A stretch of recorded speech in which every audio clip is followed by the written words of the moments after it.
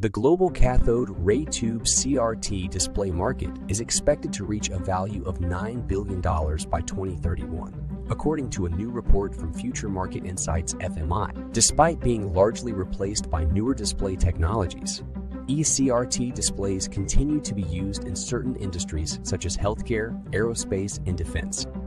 The FMI report notes that the demand for CRT displays is expected to remain steady in these industries, with new applications emerging in the coming years. The report also identifies a number of key players in the CRT display market, including Toshiba Corporation, Samsung Electronics Co. Limited, and LG Electronics Incorporation. These companies are expected to continue investing in research and development to improve the performance and durability of CRT displays, as well as explore new applications for the technology.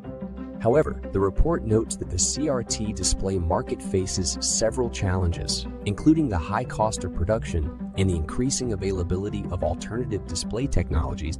The growing popularity of LED and OLED displays, in particular, may limit the growth of the CRT display market in the future. Despite these challenges, the FMI report predicts that the CRT display market will continue to see steady demand in niche applications, with the market reaching a value of $9 billion by 2031. The report suggests that the key to success for companies in this market will be to focus on innovation and differentiation, as well as exploring new applications and markets for CRT displays.